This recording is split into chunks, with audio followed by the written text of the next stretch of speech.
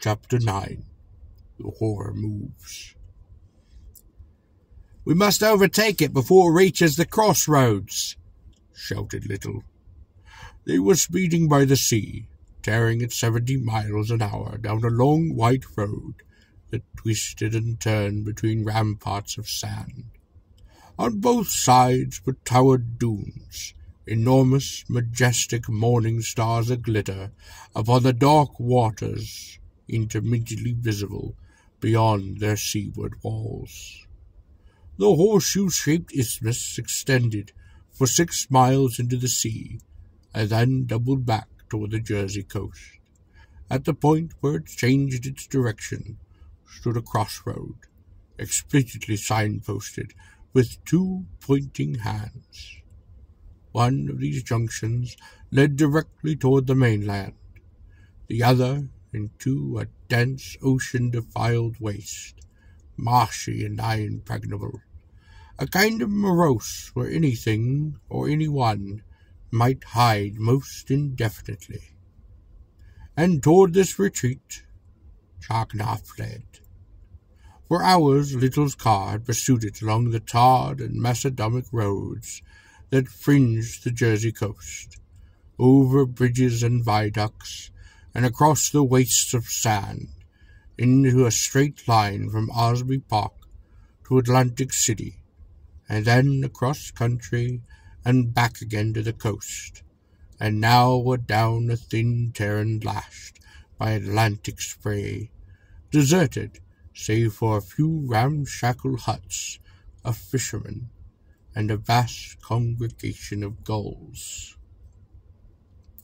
Chagna Fan had moved with unbelievable rapidity from the instant when they had first encountered it, crouching sullenly in the shadows beneath a deserted bathhouse at Long Branch, and had turned the light on it and watched it awake to the moment when it had gone shambling away through the darkness. Its every movement had been ominous with menace.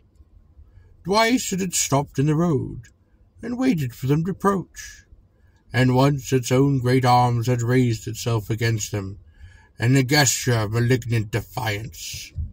On that occasion, only the entropy machine had saved them. Its light Chagna could not bear, and when Little had turned the ray upon the creature's flanks, the great obscene body had heaved and shuddered, and a ghastly screeching had issued from its bulbous lips. And then forward again it forged, its thick, stumpy legs moving with the rapidity of pistons, carrying it over the ground so rapidly that the car could not keep pace.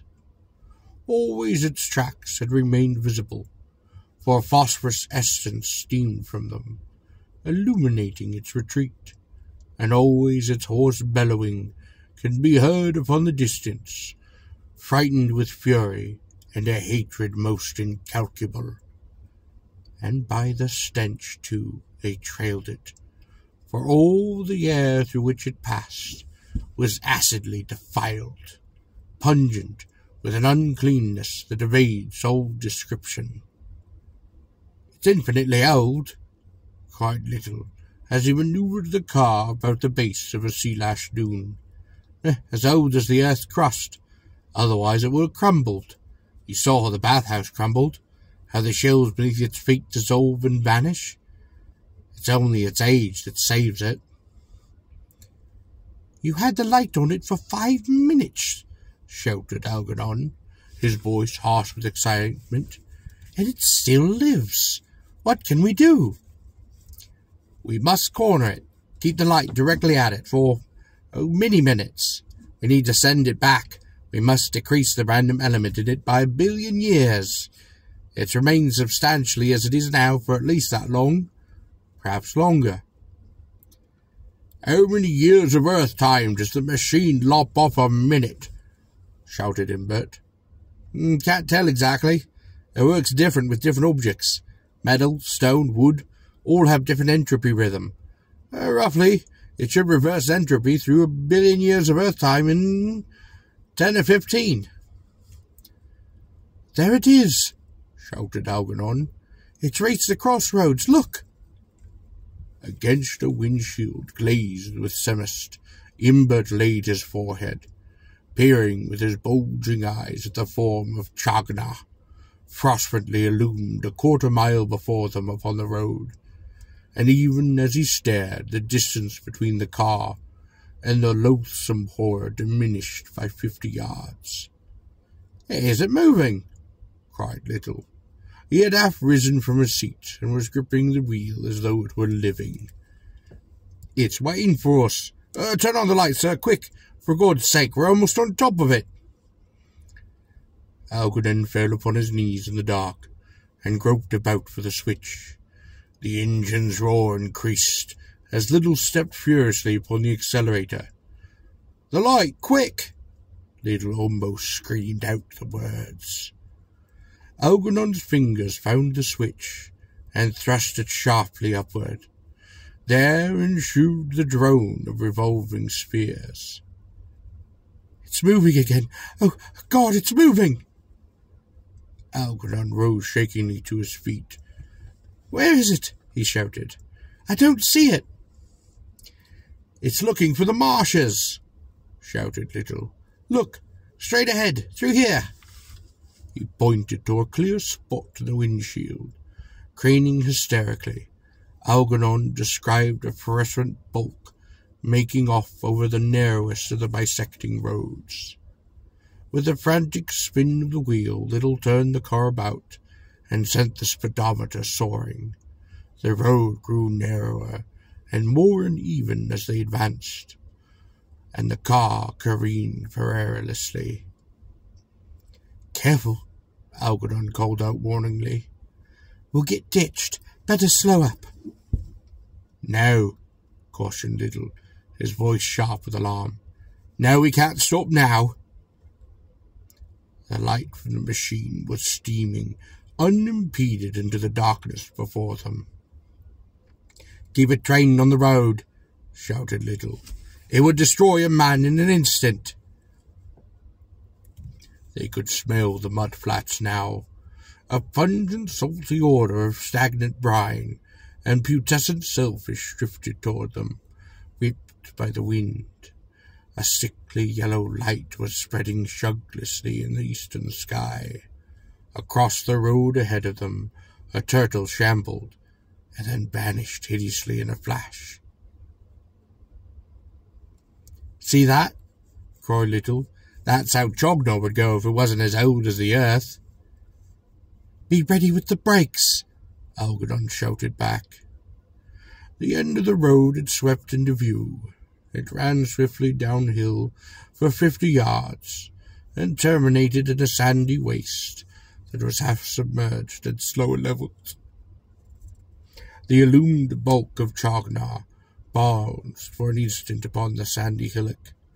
Then it moved rapidly downward toward the flats, its arms spread wide, body swaying strangely, as though it were in awe of the sea. Little steered the car to the side of the road, then threw on the brakes. "Out, both of you!" he shouted. Algernon descended to the ground, stood for an instant shaking clingingly to the door of the car. Then, in a sudden access of determination, he sprang back and began tugging upon the machine, whilst Imbert strove violently to assist him. There came a bellow from the great form that was advancing into the marsh. Algernon drew close to Little and gripped him firmly by the arm. "Hadn't we better wait here?" he asked, his voice tight with strain. "It seems to fear the sea. We can entrench ourselves here, attack it with the light when it climbs back." "No," says Little, his reply empathetic. "We haven't a second to waste. It might mire itself. It's too massive to flounder through the mud without becoming hopelessly bogged down. We'll drive it forward into the marsh." Resolutely he stopped, beckoning to his companions to assist him in raising and supporting the machine. Dawn was spreading in the east as the 3 men staggered downward over the sandy wastes. a planet's salvation in the glittering shape they carried. Straight into the morose they went, quaking with terror, but impelled by a determination that was oblivious to caution. From Chognar there now came an insistent screeching and a bellowing, a noise that smote so ominously on Algernon's ear that he wanted desperately to drop the machine and head back to the car. But above the obscene bellowing of the horror rose Little's voice in his courageous exhortation. "Don't stop for an instant," he cried. "We must keep it from circling back to the road. It'll turn in a moment. It's sinking deeper and deeper. It'll have to turn." Their shoes sank into the sea-soaked marsh weeds, while luridly across the glistening morose streamed the greenish light from the machine, effacing everything in its path, save the mud itself, which bubbled and heaved, made younger in an instant by 10,000 years. And then, suddenly, the great thing turned and faced them. Knee-deep in the soft mud, it turned, its glowing flanks quivering with ire, its trunk blindly upraised, a flail of flame.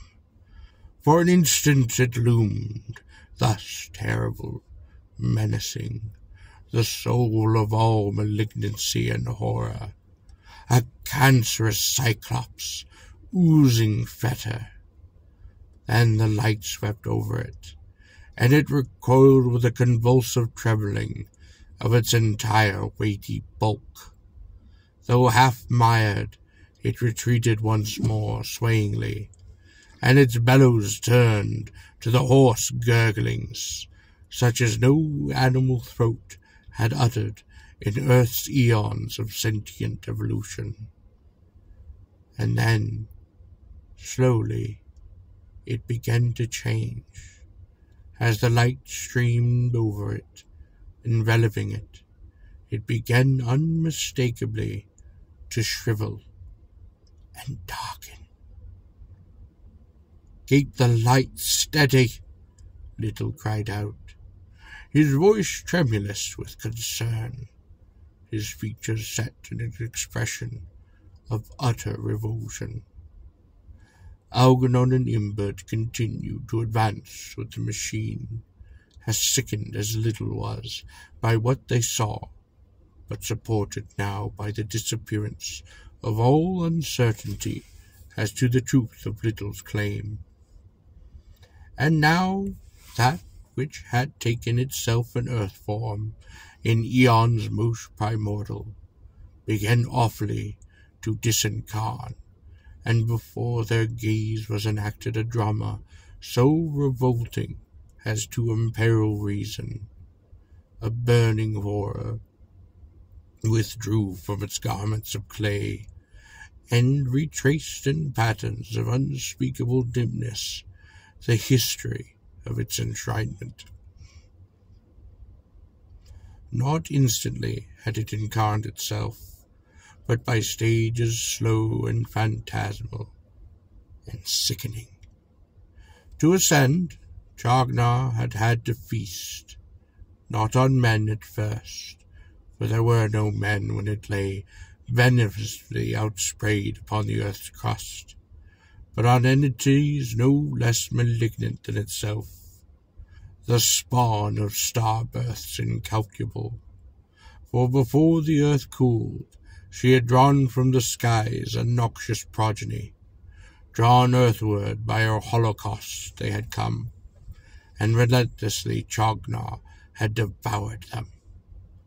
And now, as that which had occurred in the beginning was enacting anew, these blasphemies were disgorged, and above the dark wreck defilement spread, and at last from a beast shape to a jelly Chognar passed, a jelly enveloped in the darting filaments of a corpse-pale flame. For an instant it moved above the black marsh, as it had moved in the beginning, when it had come from beyond the universe of stars to wax bestial in the presence of man. And then the flames vanished, and nothing remained but a cold wind blowing across the estuary from the open sea. Little let out a great cry. Algernon released his hold on the machine and dropped to his knees upon the wet earth. Imber, too, relinquished the machine, but before doing, he shot back the lever upon its base. Only for an instant did that victory go unchallenged, for before the spears on the machine had ceased to revolve, before even the light had vanished from that gleaming waste, the malignancy that had been Chagnar-Fawn reshaped itself in the sky above them. Indescribably it loomed through the grey sea mists, its bulk magnified 1,000-fold, its long dangling trunk swaying slowly back and forth. For an instant it towered above them, glaring most venomously. Then, like a racer, it stooped, floundered forward, and went groping about with its monstrous hands for the little shapes it hated. It was still groping when it dimmed and vanished into the depths of the hazy, dawn-brightened sky.